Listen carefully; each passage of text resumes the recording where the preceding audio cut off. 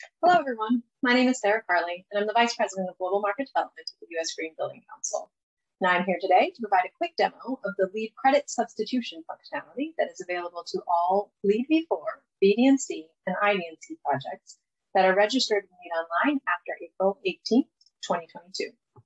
LEED credit substitutions are available to LEED V4 credits that elect to use an equivalent LEED V4 credit.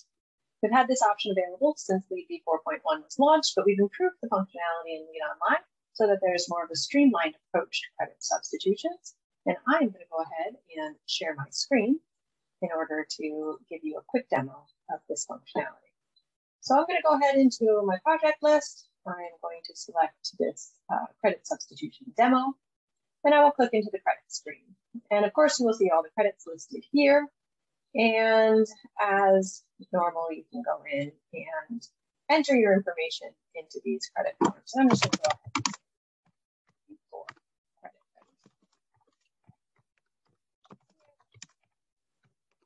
I'm going to go ahead and add the LEED V4 file and save my work here.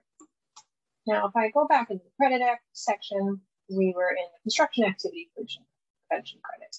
I have saved my information in that LEED V4 form, but I have decided that I would like to pursue the LEED V4.1 credit instead.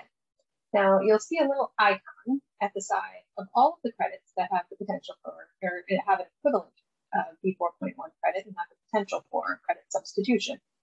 So this is one of those credits. So I'm going to go ahead and click that icon here and confirm that I would prefer to use the V4.1 form. Now you'll see it no longer is the form that I was using before. Instead, when I click in here, I can see the options available for this form. It does not carry over my information from the V4 form because the V4 form could have different inputs and different fields. So instead, I have to re-enter, or I am prompted to re-enter that is relevant to the V4.1 credit. That all here, but you will notice that the file that I saved does transfer. Those files transfer between the V4 and the V4.1 credit. You can obviously delete it here if you so choose. I'm going to go ahead and do that.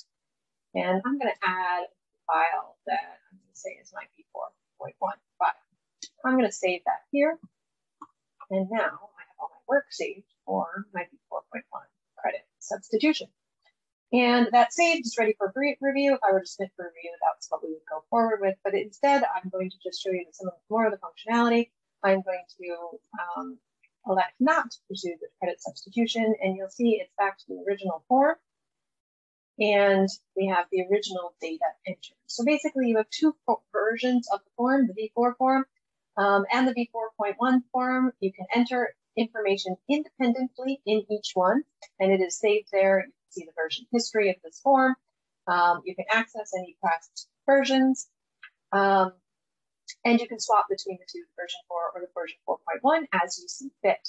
The one item that I would call out for you to note is just that this file, whether it's entered into the V4 form or the V4.1 form, it does transfer, and you can choose to remove or save it as appropriate.